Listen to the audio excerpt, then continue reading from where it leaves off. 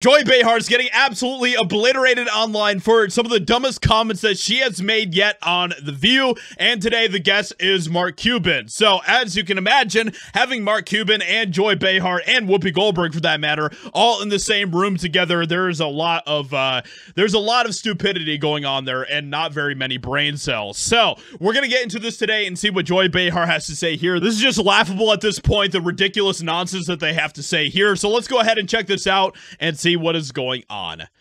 You know, I've been seeing you on a lot of different shows talking politics, and you're quite good at it. I must give it to you. Thank you. You're supporting the vice president, Yes, I Harris. am. Yes, I am. Yes, I am. Men for Kamala. Soy boy.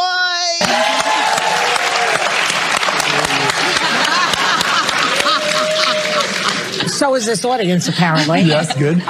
Well, duh, your audience is obviously a libtard audience. Like, come on.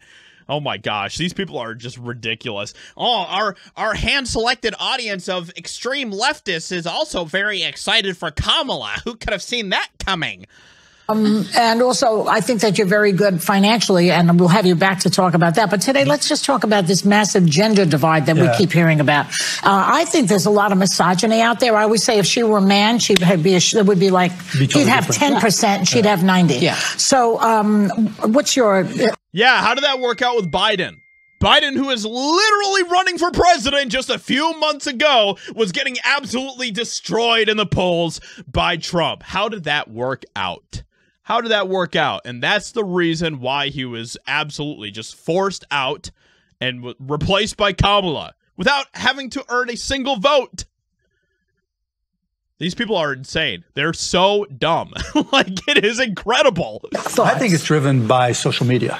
I think that algorithms kind of give you more of what you've already seen. And for men, like I've got 3 teenagers and my son and their friends, you know, it starts with sports and then it's something aggressive. Then it turns into, you know, Donald Trump saying this, and this.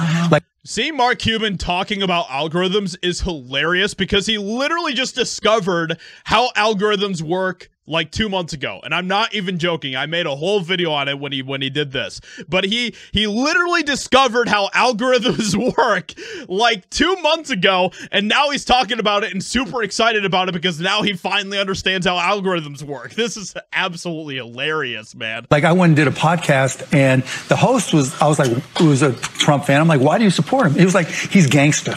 Yeah. I'm like, you want a gangster as president? They left out the word. Yes. Yes, I do want a gangster as president. Someone who has a record like Trump, someone who's done good for the country like Trump, someone who's hated by the deep state like Trump, someone who has been shot at and stood up and told the people to fight like Trump. Yeah, I'm cool with that. I'm cool with that. Right? He's a gangster. A gangster, true. But you just, the way the algorithms in social media work, whether it's YouTube, TikTok, Instagram, whatever it is, they give you more of the same and it just reinforces it. And we live in, you know, kids in particular, they live in a meme generation. And that's what they see all the time. And that's what's reinforcing it. And it's not like they're going out there, well, let me just confirm that what I'm seeing is actually the factual truth. Yeah. Right. And so that's why. I read that because I think I know it's quite. And who should we listen to for facts and truth? You who continue to just spout lies on X, coming from the mainstream media, talking points. Who should we turn to for truth? The mainstream media?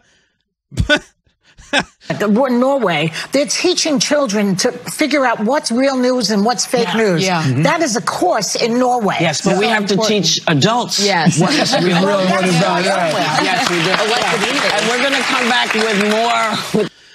Says Whoopi Goldberg and Joy Behar and Mark Cuban, all who lie constantly about all sorts of ridiculous nonsense that is just not true.